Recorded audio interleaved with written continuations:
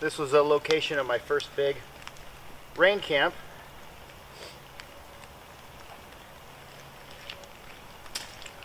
My tarp was right between these two trees, coming up over its top. Tent was here. So everybody in the comments who told me this was a terrible place to set up,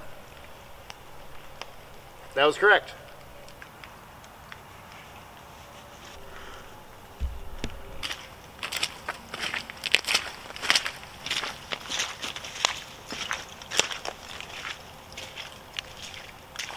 All right, well, I'm back in the spot where I made that beginnings of that little fort, and it is totally flooded out. Not only is it flooded, more rain is coming. I don't know how I always seem to pick those spots, but the good thing here is that because so much of it is flooded, I can look around and I can find an area that is not flooded. So I've got to do that first. I'm going to have a look around and see if we can find an optimal spot here.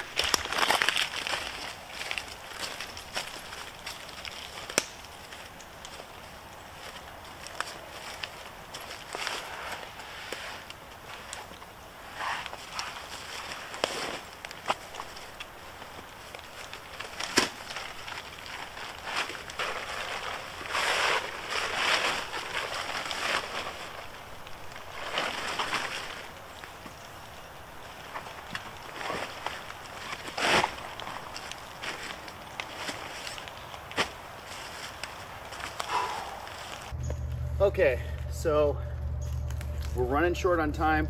I'm trying to make the best call I can. I scouted around. It rained last night, so there are puddles. So it kind of gives me an indication of where water is going to form. This is all dry except for the surface of it, which tells me that hopefully water will not collect in this area. I got a ground sheet and everything. We're going to go ahead and get the tarp set up. And once we get the tarp set up, then I'm going to get the fire started right away because the rain is coming in and I got to get that fire going, otherwise I'm not going to be able to. Let's get it going.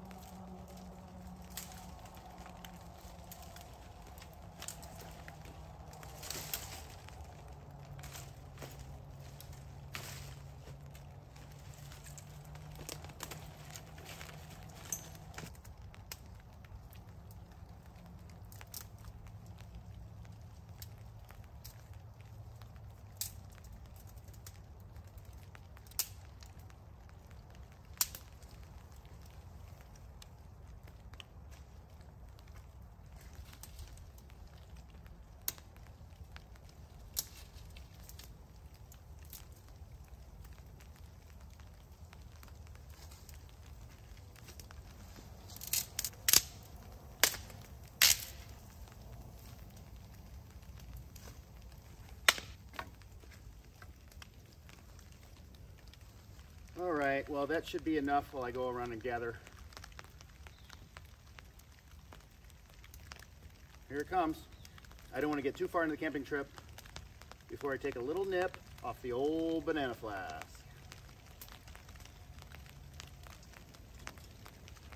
Next step here is to gather up some firewood, get it under the tarp.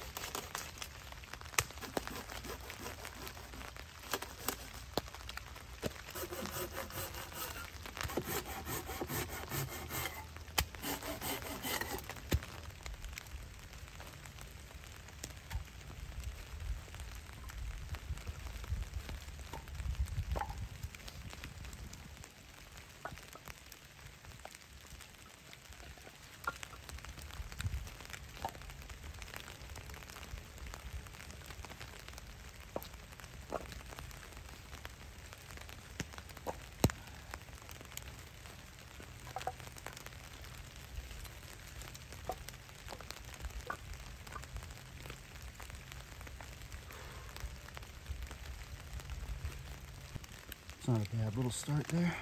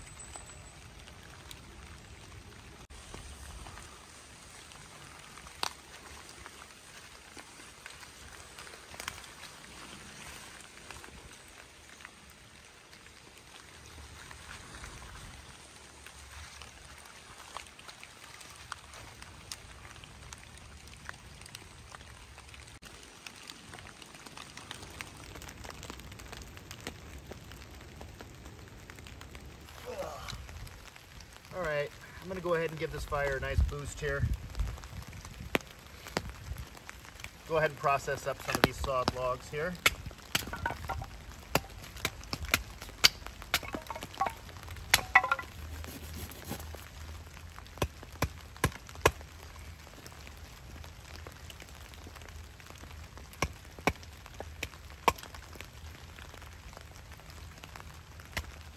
This is where an axe would come in handy. Still haven't gotten that axe fixed yet, but I do have a plan. So hopefully I'll have that for you by the next video.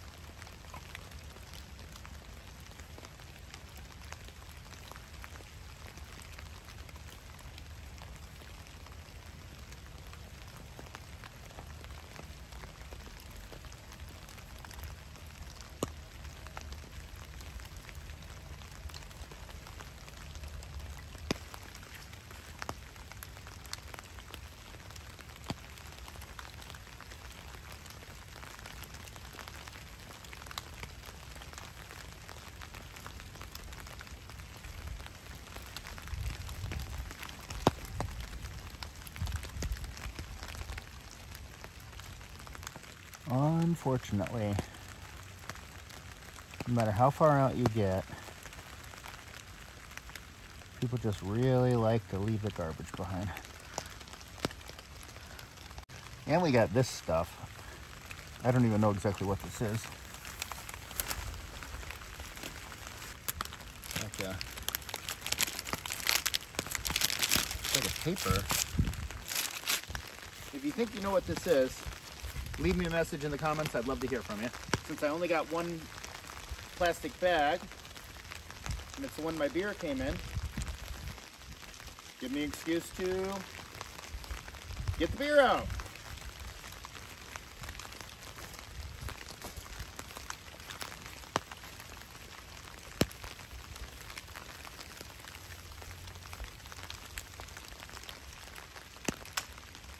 Today we got Reinheit's Snowcat. It's a winter white ale with ginger and grapefruit peel.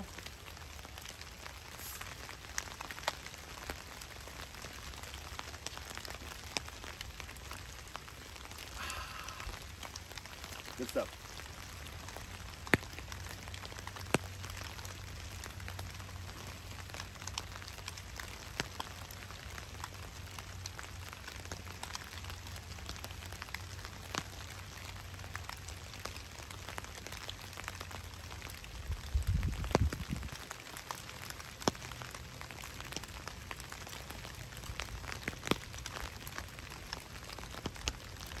Well, I brought a steak to cook on the coals. And I froze it so it would keep, and it is still absolutely frozen solid.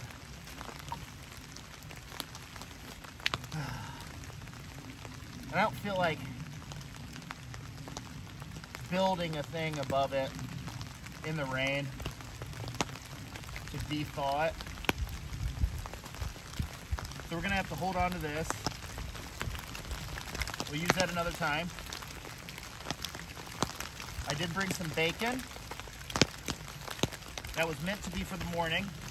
And I also have asparagus that was meant to go with the steak. But I got a backup kind of emergency pack of mixed nuts. So the mixed nuts are gonna be breakfast.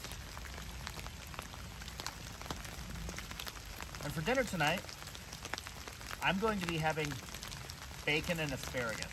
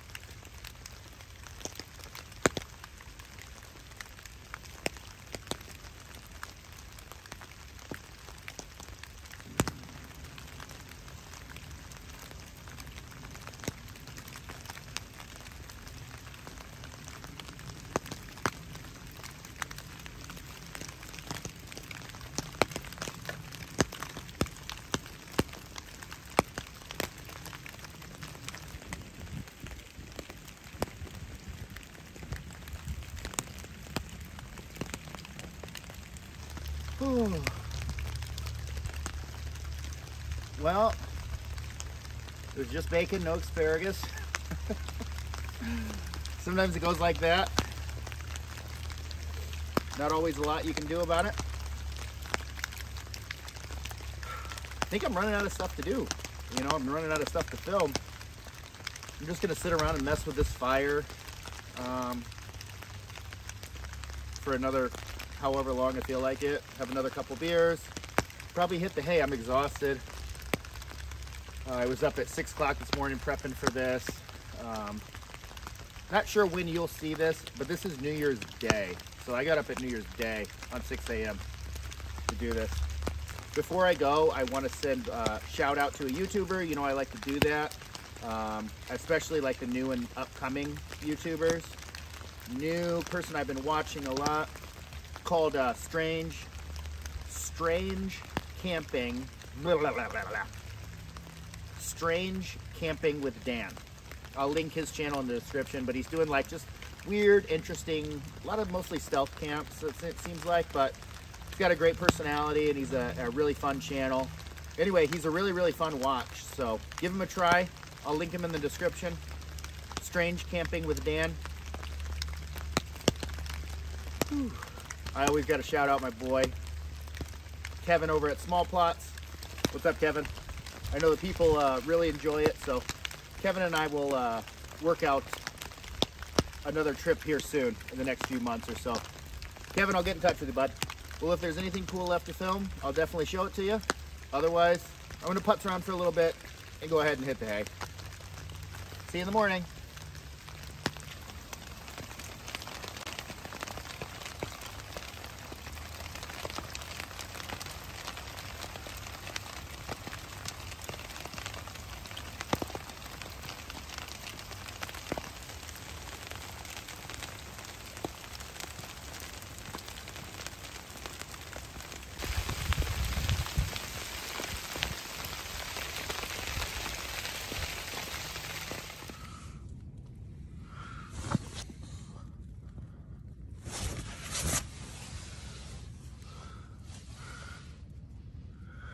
This is not the way I was hoping things were gonna go. Let's see how I can explain this here. First of all, I'm leaving. Not only am I leaving, I'm hiking out a very long hike in the middle of the night.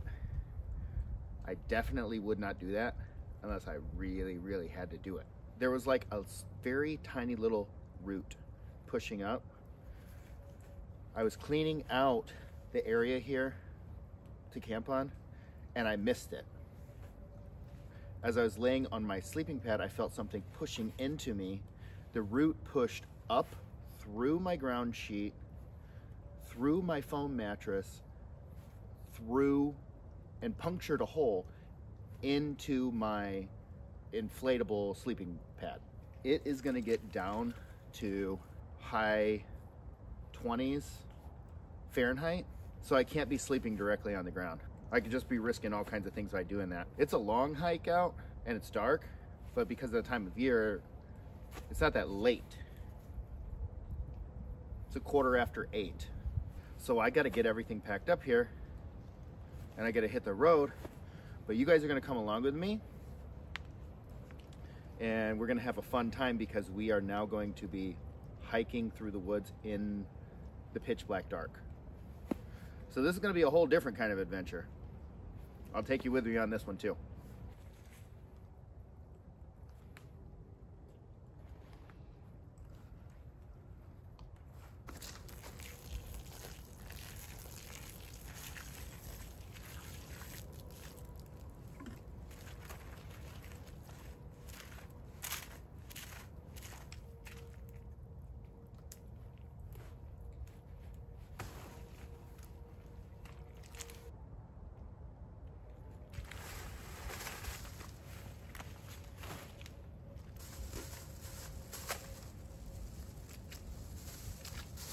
Gotta make sure we take the trash.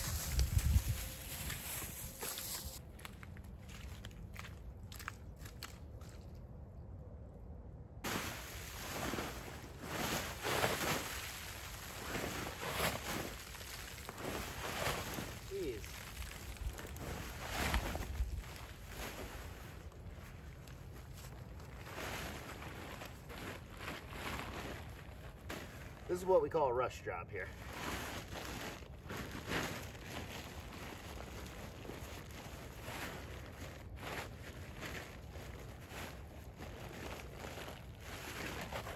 Uh-huh.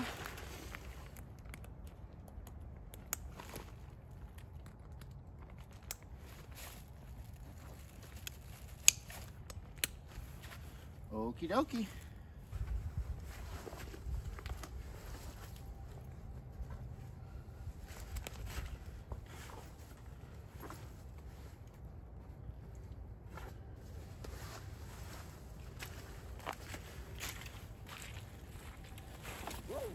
To the best of my ability, I'm trying to show you. I did not leave anything here. There was some garbage that I found here, and I took it with me. So I'm trying to leave the place better than I found it. Oh boy. Well, this is gonna be fun. This is real fun. Completely off trail. So this is a real blast.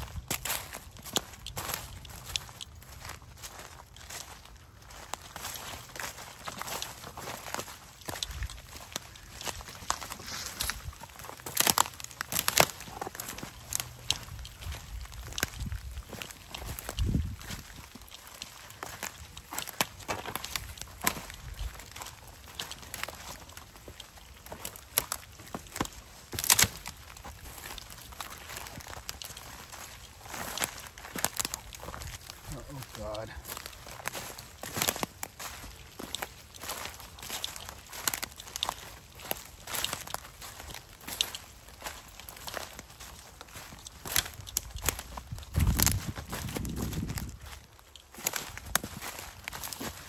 Oh, thank God. This is what we were looking for. Whew. Now, depending on how fast they hike, I've got half an hour to 45 minutes of hiking in complete darkness. Adventure! Here's the bend where I hang a right. So thank goodness I didn't miss it in the dark. This is very exciting. Very exciting. Oh, no big deal. Just walking down a muddy trail all by myself in the middle of the night. Pitch black dark. This is how fun works. Just kind of wanted to get a shot of this at night. This is an old, kind of forgotten cemetery. These graves are like, I don't know, a couple hundred years old. I did an overnight in that cemetery. If you're new to the channel, you might not have seen that one. I'll link that in the description, or maybe I'll put a card up here. But if you think that would be an interesting camp to see again, I've been meaning to go back to that spot. It was a really cool camp. So if you'd like to see an overnight in that graveyard, let me know in the comments. Also, don't forget to click that banana. Okay, back here we got the trail on the right. And we got the trail straight over there, way to a bridge. But this is the way I came, and this is where my car is. We're getting there. We are getting there. It's just like more of this. More of this. I'm just ready to be out of here. And there we go. There's the car.